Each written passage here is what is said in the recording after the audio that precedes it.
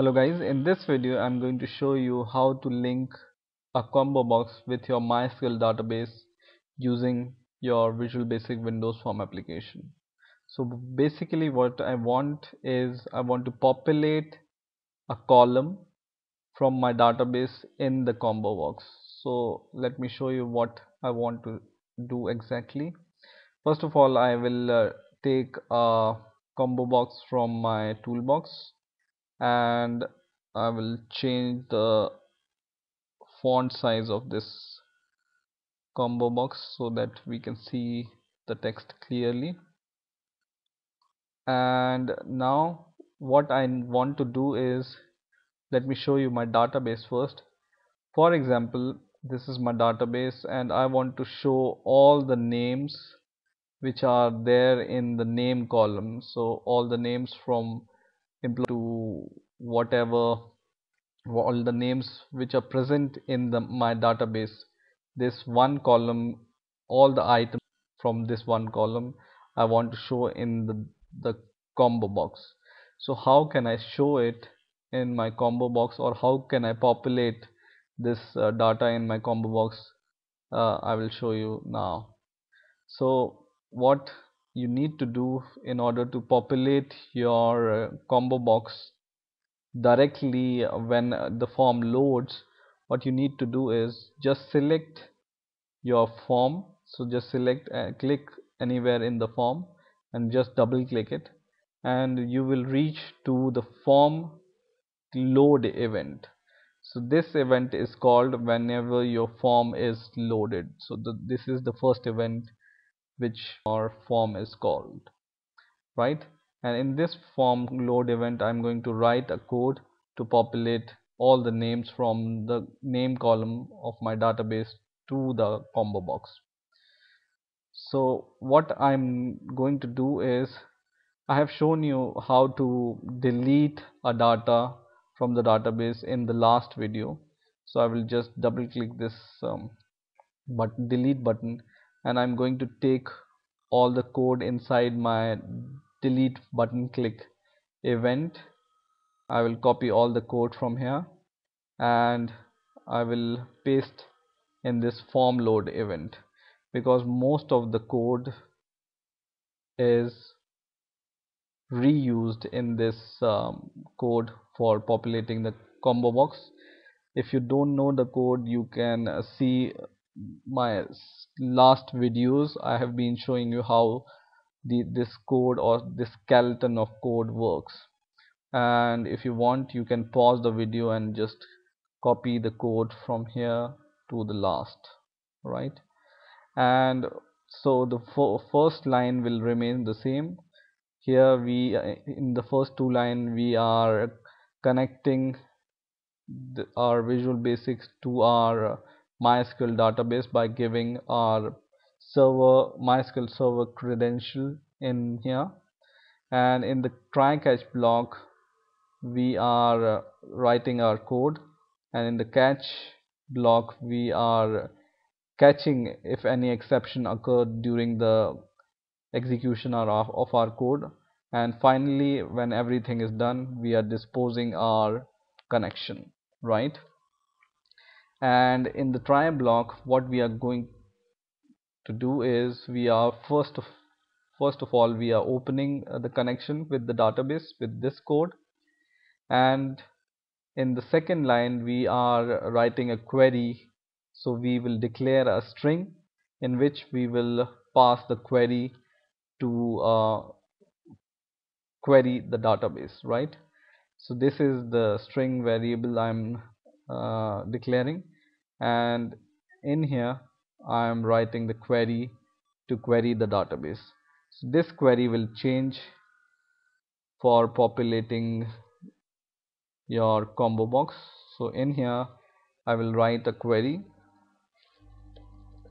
select your database name dot your table name.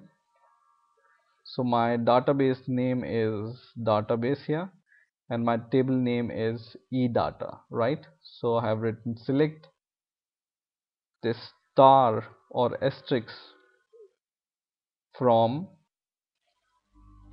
my database name dot my table name. So just write this query and this will be sufficient.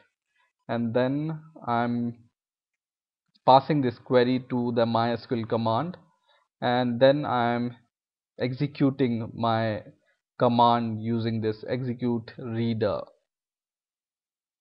code. Okay, and this message box I'm going to delete, and before my connection is closed I want to have all the data from my database, which is uh, name which is loaded to the combo box, right? So I will write while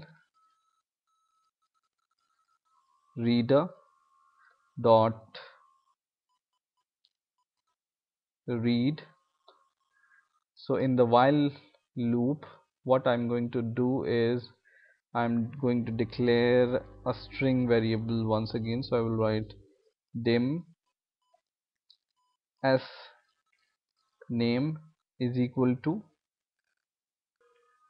and then I will copy my reader variable here, which I have declared here, right? So I will copy this once again, dot get string, and in the bracket I will write the name of the column from which I want to extract the data. So I want to populate all the names, so the column of my, or the name of my column is name itself, so I will write name here. So this name is exactly this name column, so this is the name of this column, which is name, right? And what I'm going to do next is I'm going to add this all the names to the combo box. So I will write combo box 1, which is the name of my combo box, dot items dot add, and I will add all the names which I am transferring to this string and pass it to my combo box, and I will hit enter, and this is the code to load your combo box with the MySQL data columns. Now I will run my program,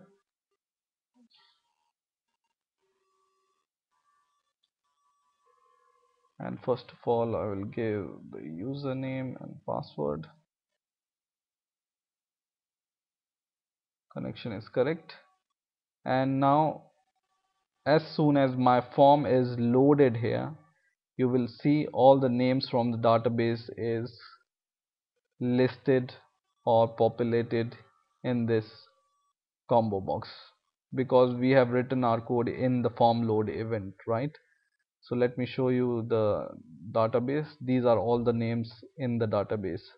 Let's check whether these matches to the database or not. So first, let me show you the first name. So the first name is John, second is Mark. You can see here John, Mark, EI, Jill, and all the names from this name column is populated in the combo box. So in this way you can populate your combo box with your database column items using your Visual Basic Windows Form application. I hope you have enjoyed this video. Please rate, comment and subscribe, and bye for now.